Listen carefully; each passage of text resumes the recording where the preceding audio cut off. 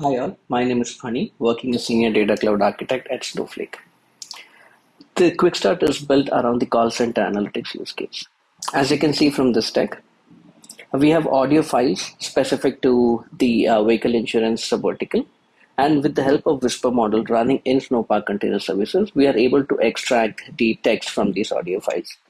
Apart from text, we even extract the duration of the audio files and load that information in Snowflake.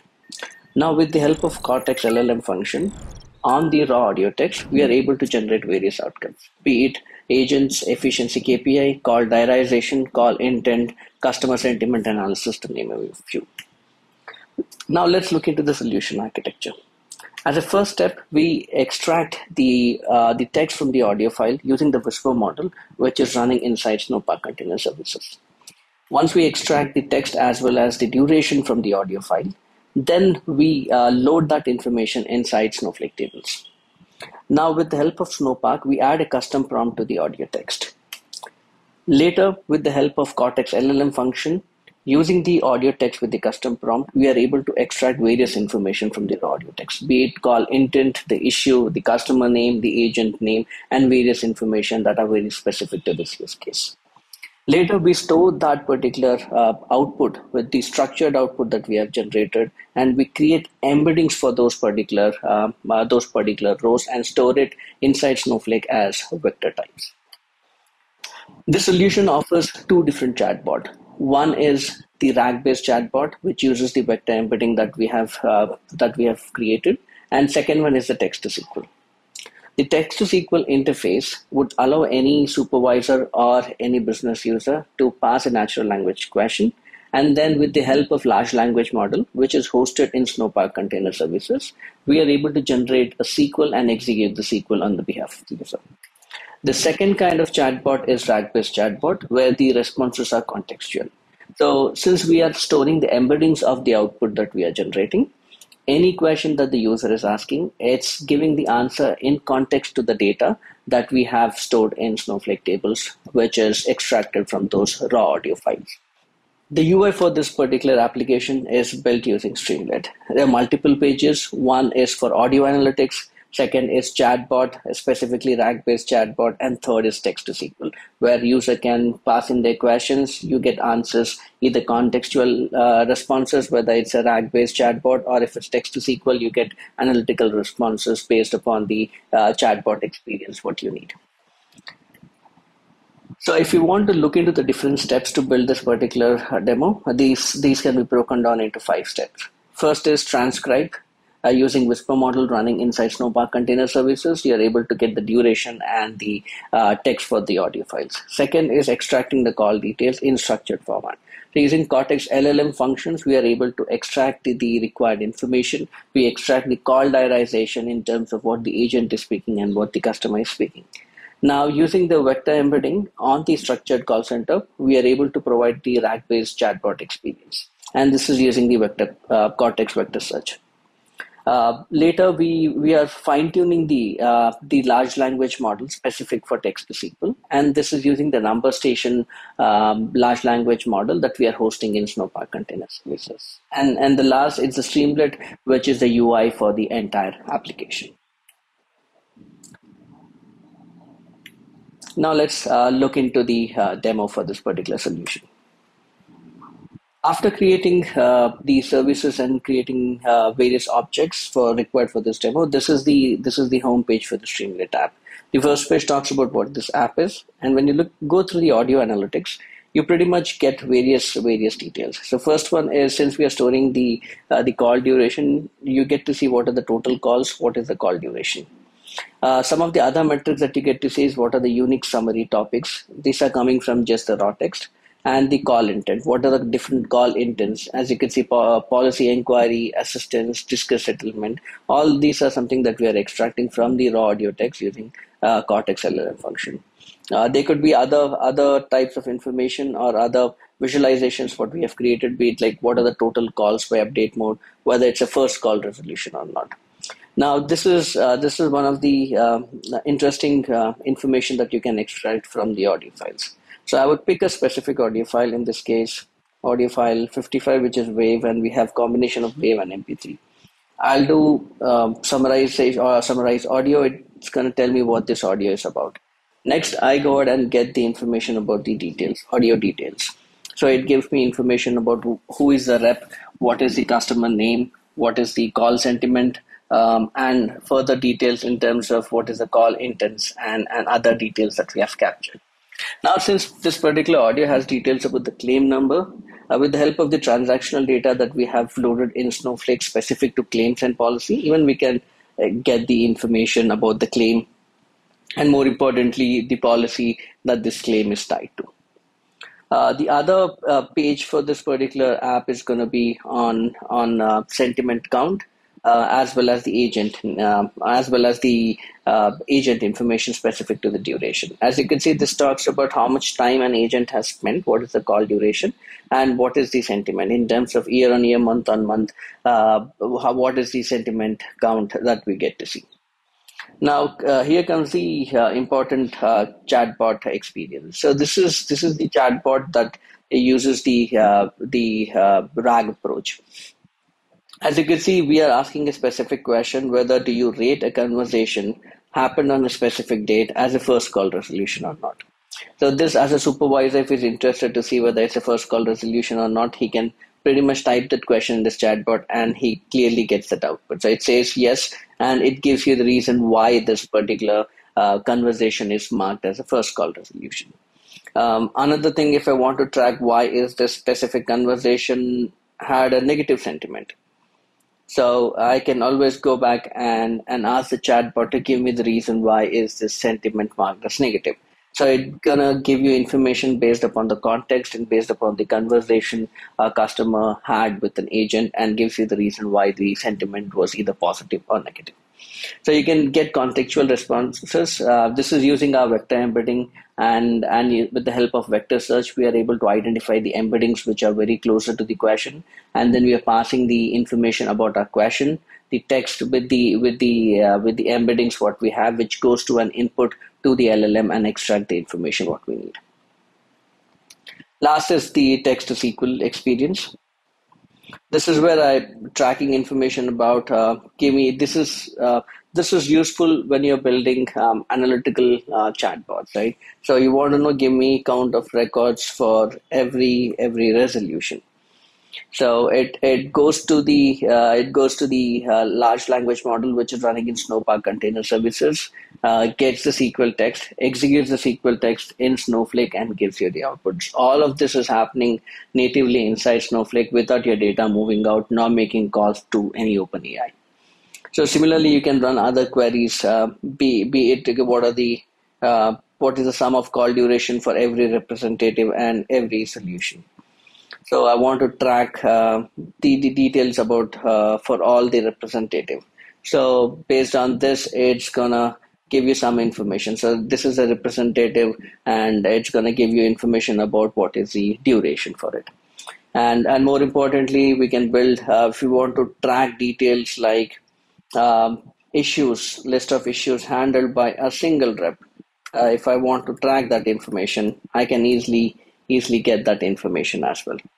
So in this scenario, I'm saying, give me the issues handled by a specific rep whose name starts with Emma, and for the 2 months of which are November and December in the year 2023. As you can see, it says a representative like Emma and date time between so and so. So we have even used Cortex functions on top of the SQL queries generated by the large language models to correct certain operators. In this case, since the I-like is appropriate for case insensitivity, so we have asked the Cortex LLM to correct these queries wherever you find like, because we want our predicate clause or search to be case insensitive. So we are asking Cortex LLM function to correct such kind of queries and look at these operators and update accordingly. So this is pretty much what the demo is, and now we'll go back to the Quickstart and look at how can you spin up this particular demo at your own in your accounts and run through this particular app. Okay, so this is the quick start for this particular demo. As you can see, it has an overview solution. What are the pages and different sections within the app. Some familiarity, you need to know Docker, Git repo, and basically everything that we just seen in the demo is what you learn. One important thing to remember is you need to ensure you're using the account where the Cortex LLM is currently available today. And more importantly, work with your account team to enable the vector search, because that feature is still in private preview. You have to enable it for your account so that you can use that RAG-based experience and the other capabilities. Without that, when you're running through the notebooks, you will hit errors because that particular feature is not enabled in your accounts. Now, if I look into the setup, it's basically broken down into three different steps. This is the Git, which has the details, as you can see from here. We'll go through that Git and show you what it is. So this is the Git which has a repo for this entire solution, and we'll go through each of the notebooks that's being used. So the three big steps is running the Whisper model, hosting the LLM model, which is from Number Station for text to SQL, and third one is running the Streamlit app in containers. So first step is nothing but transcribe audio file. So here you have two steps. First step is this demonstrate how do you host a Whisper model, how can you do the transcript.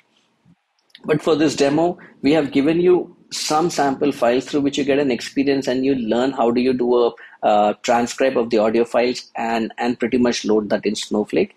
And apart from that, we have loaded a lot of these conversations, the raw conversations in a CSV file, and you can pretty much load that into your raw tables and go through the remaining steps. So in the A step, when you click on this particular notebooks, it has steps in terms of building a Docker image, uploading the Docker image to the container, to the image repository, and pretty much running through the other steps. So it creates a service function. It gives you the experience. It's good if you want to learn, but for the demo, you can skip this step and directly go to step B, where it's taking the audio files which are loaded in the CSV files, and then pretty much can run through the exercise. So anything that you see in the markdown, you have to run it in your Snow side. So it's creating a role, granting various permissions, creating a warehouse.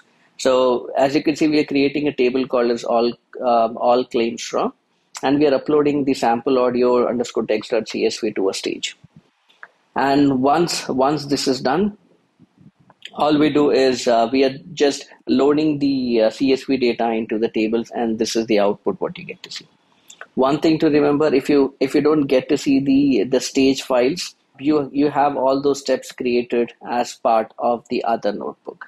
So if you go back to your to the Quickstart and click on the first notebook, it has the steps to create even the required stages.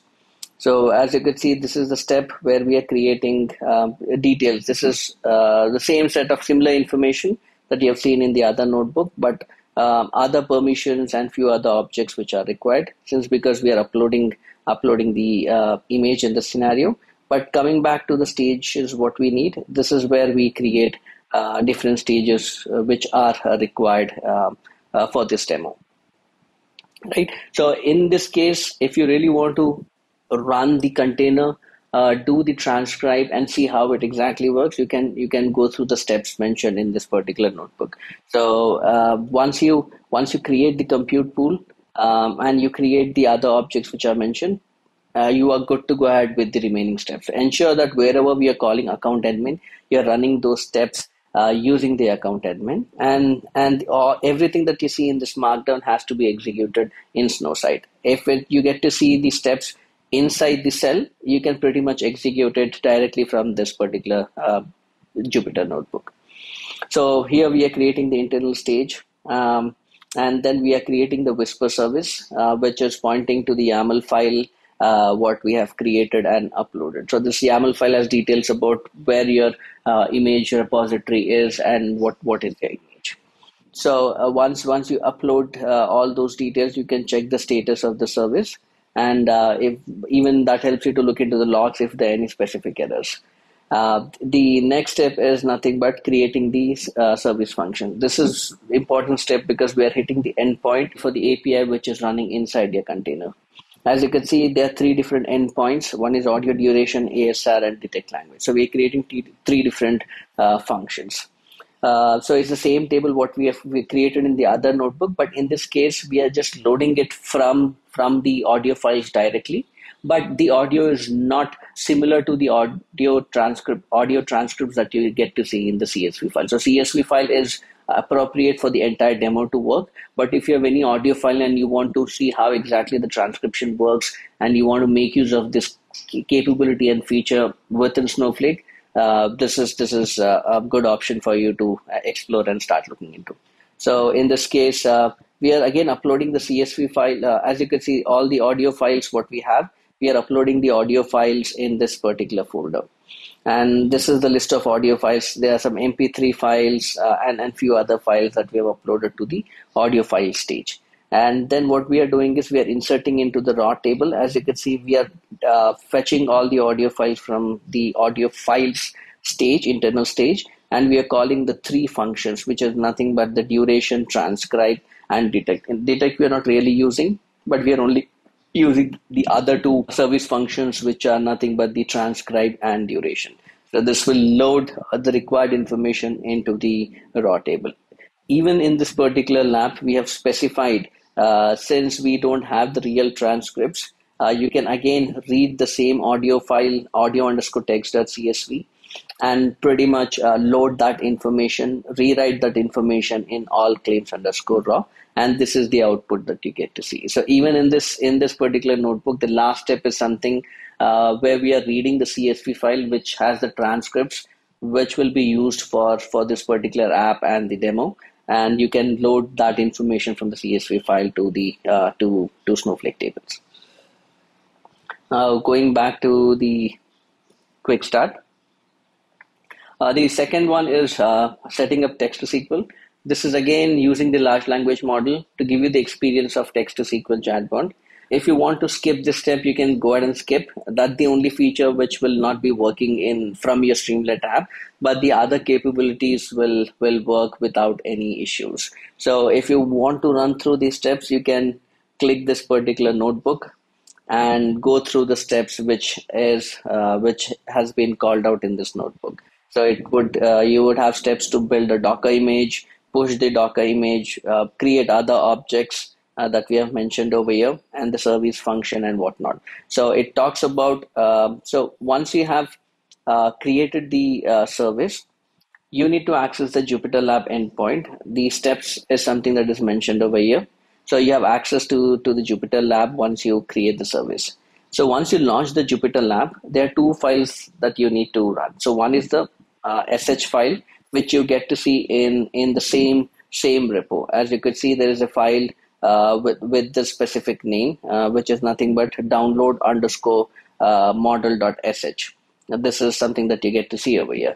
This actually downloads the model from Hugging Face to a stage that you have created in Snowflake. Next is running through this particular model. In this scenario, we are fine-tuning the large language model with our own dataset to demonstrate the capabilities of how you could fine-tune the model inside Snowpark Container Services using your own custom dataset. So all you have to do is just go through this particular notebook step by step, which is mentioned over here.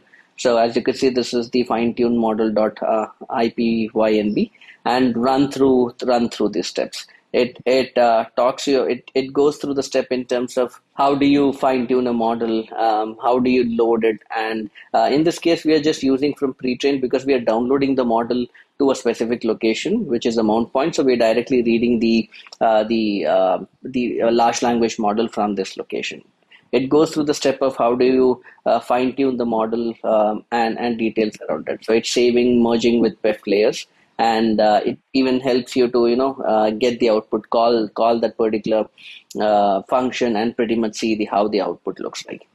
So once you have gone through all these steps, then the last step is running the web service in this case, because we want to expose this model as an endpoint. So the last step is pretty much running this runfast.sh. So open a terminal in your Jupyter Lab itself, and you would see a file with this name, as you can see over here, runfastapi.sh. That is pretty much, since we are copying all this file to the container, you would see all of this information inside your container.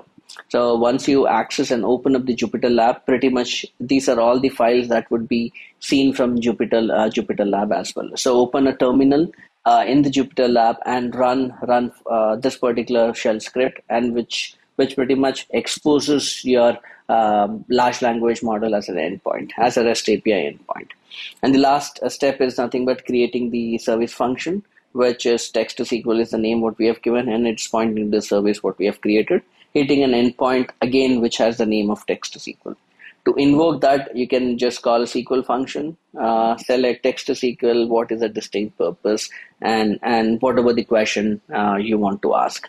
So this will complete that particular section of the Quickstart, where you are able to host your custom model and expose that model as a endpoint, and use the endpoint as a service function inside Snowflake.